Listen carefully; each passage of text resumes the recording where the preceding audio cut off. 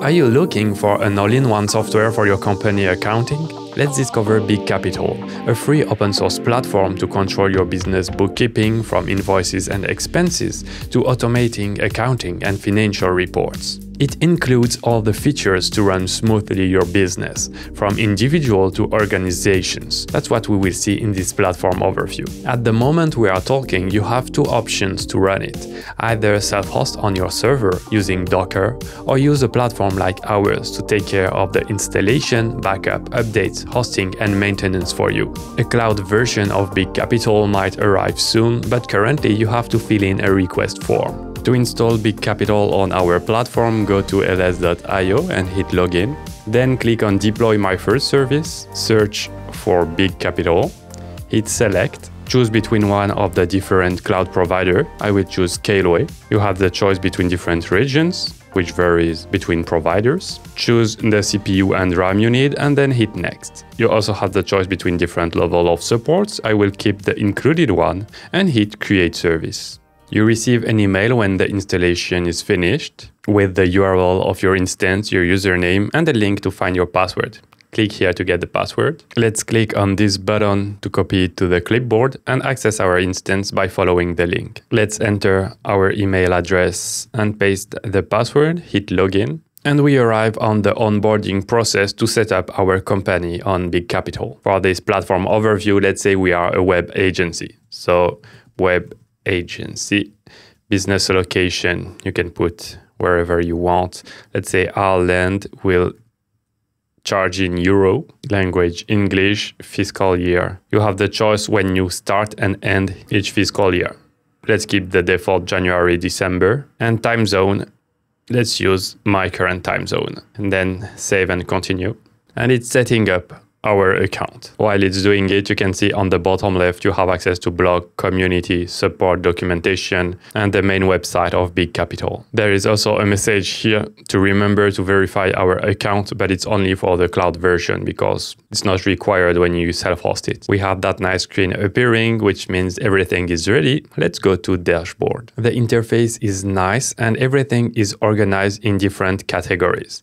So the first one is about what you receive. So invoices, sales, your customers and payments. Then below it is what you pay with the invoices of your purchase, your vendors and your payments, but outgoing payments. Then financial accounting, where you will have a clear overview of how your business is going. And products, services and inventory to set up what you sell and what you do. Because this is the first time we are using it, let's set up the different products and services we sell. So first, let's create the different categories. Let's create two simple ones. Go to new category. Let's name the first one development consulting. You can add a description, but it's optional. Submit. And another one, we'll name it hosting and submit. It's a simple view to keep things organized. The count number is the number of products and services it includes, but because we just created it, it has none. Okay, now let's go back to the home page and go to products and services. Now let's add the different services we sell because we are a service agency. We won't have products, but only services. So new item, you have the choice between a service or inventory for products, which means you can handle stocks here. Let's say React development. I won't add an item code. I will assign it to the category that we just created, so development consulting. Then there are two different options. I sell this item to a customer, which is the case, and I purchase this item from a vendor. This is not the case. I'm doing it myself. But if I was doing some sort of outsourcing, it could be helpful to put it here so I can see the balance between what I sell and the cost it is to me. But let's uncheck it to keep it simple. Selling price, let's say 1 day of consulting is 1,000 euro. The account, it will help you keep your financial report organized. So it can be sales of product income, but us it is sales of service income. We will see later how we can set it up, but the default ones are very accurate, so let's keep it. Tax rate, also, they are the one made by default. It is variabilized, which means we have tax on sales. Currently, it's 0%, but if we change the tax on sales settings, it will update automatically everything that is related to this. Description, 1 day of consulting. Inventory accounts. We don't have to change it. Let's do save. Now we have our first item. Let's create another one. Again, it's a service. Let's name it website hosting. This time the category is about hosting. This time, let's say I'm selling it for 250 euros, but it cost me maybe 150 euros. So we will be able to calculate the difference of what is our benefit. The account, it is sale of service income. And the account for what I purchase it. Cost of goods sold, I think it is correct. Tax rate, let's say tax on purchases, tax on sales. 1 year of web hosting. And same applies here. Then save. For the moment, we just have 2 items, but if you sell a lot of different things, you have different filters to access your data. You can apply it, make some conditions, do some import, export of data, and filter to see only the ones that are inactive. Now we have defined the different services that we provide. Let's go to sales and inventory, to the contact section, and create a new customer. So we can go to customers to see the list and hit new customer. Let's say we are selling to a business, but we still need the contact name in this business, the person which we are referring to. Let's say it's John Doe and it's John Doe Corporation. And display name is providing me 3 different types, either first name, last name, first comma, last name, and the whole name. Customer email, I will be using mail, so bigcapital@gmail.com. That way I will be able to receive communication that we have between the customers. Phone number, I won't add one, johndoe.com. It needs HTTP, but it's a fake website, so it's not big importance. Then because Bigcapital is multi-currency, you can choose you are based, for example, in euro, but your customer is based in USD, and you will be able to define the conversion between two. But let's keep it to euro for everyone. And opening balance, we are at 0 by default. We can set the address of our customer. Let's say it's in France. I won't fill all the different fields. You can add notes to your customer. Let's save it. Again, same simple view with different filters, different information displayed, but it helps when you have a huge list and need to find easily data. Let's click on our newly created customer and let's add a new transaction. What we want to do is first to create an estimate to provide services and show the price for doing it. First, let's select the customer name. It wasn't automatically filled while I did new estimate on that customer, but okay. Estimate date, it's taking today's date. Expiration date, let's say it had 30 days.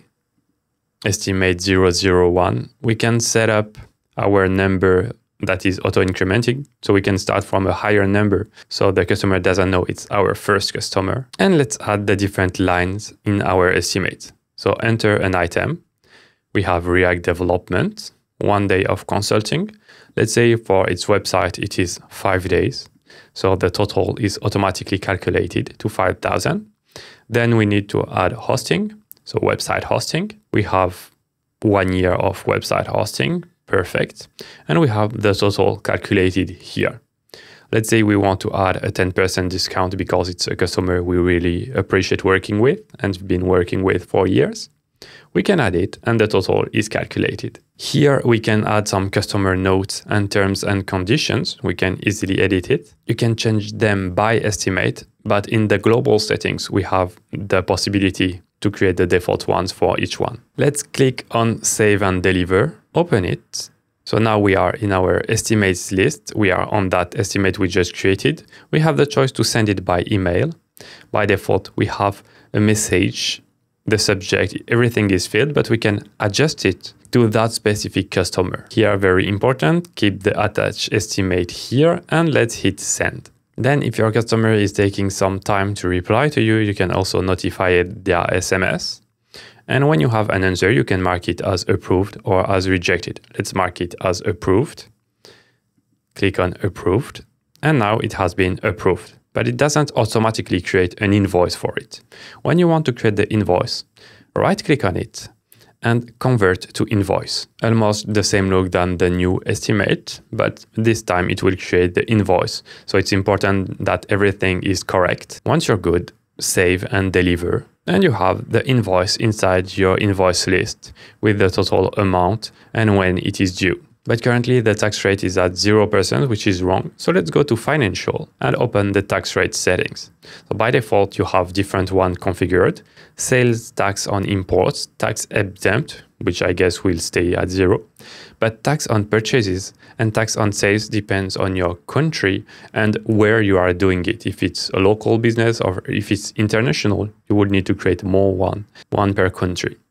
Let's change our tax on sales. And let's say we are at 20%. Hit submit, but we need to understand that updating the tax will mark it inactive. So, okay, now we need to go to it and activate it. So now it works. Now let's go back to our home page, go to sales invoice, go to this one, and we didn't set any tax rate. So go to edit invoice, attach the tax rate, which is tax on sales, and automatically it will be calculated correctly. So again, tax on sales, and you have the total amount with the taxes. Now let's hit save, and the amount is correctly updated. Now we have made our first invoice. Let's go to financial and accounts chart. Here it is very precise and well organized, which means if you set it up correctly, you could highly simplify your process of accounting. We can see so far we have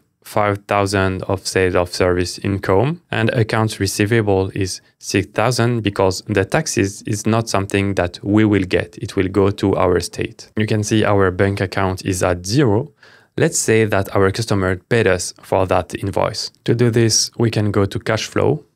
We can have the list of our different bank accounts. We have one bank account created by default, a saving bank account, and deposit fund and petty cash. We can remove the default one and create ours, but let's keep the default one, bank account, add money in, and we can make it manually. But instead, what we want to do, going to homepage and sales invoice, on that invoice, we will add a payment. By default, it will fill it with the total amount that should be paid, but if it's different, you can adjust it. Deposit to, you select one of your bank accounts. Let's take this one. And make payment. Now the invoice appears as paid because everything has been paid. If we go back to financial accounts chart, we can see our bank account is now correct as 6,000. And our accounts receivable, what we are waiting for, is now at 0, which means we are not waiting for an incoming payment. But our business goes in two ways. We are selling things, so we have income, but we also have expenses. So let's go to expenses. This is another list where you can see and add all your expenses. Let's add a new one. Let's say we made it on the same bank account, this one. It's not related to a customer. We need to select the expense category. So let's say depreciation expense, amount 100 euros. I want to add a description, save and publish. And again, if we go to financials, account chart in the right category, we have that depreciation expense and the balance here is at 100 and the bank account was decreased of 100. When you have everything set up correctly, you can then go to reports, open the balance sheet, but you have a lot of different type of reports you can see and you have a clear overview of how is your business doing. And currently we have a total liabilities and equity at 6,200 euros. To go beyond, you can go to the settings. So system preferences, edit your global settings, but it's what we did at the onboarding process to create our organization. If you are not an individual but working in team, you can add the different users and assign different roles. You can create more roles if you need to, with who has access to do what. You can set up the default settings on estimates and invoice, adjusting customer notes and terms and conditions. Same for all type of things you create. You can adjust the different currencies that you might use. You can remove the one that you are not using for clarity and adding other ones that are not by default here if you are using them. If you are a big corporation, you can add different branches to split your accounting between those different branches and add the customers to the correct ones. Same for invoices and expense. But because it is a big process, you need to activate the branch features and it has a warning telling you that you won't be able to go back from it and that the current organization will be considered as the head office or primary branch. but you still can delete other branches. And then you can set up the different SMS that will be done to notify your customer. So it's the template, but still you can edit them later. Thank you for watching. We hope you enjoyed discovering Bigcapital and we'll give it a try. Please hit the like button if you want to help promote this video to other open source software lovers. If you want to compare Bigcapital with other free open source tools, we have a video covering another contender named Invoice Ninja, available here.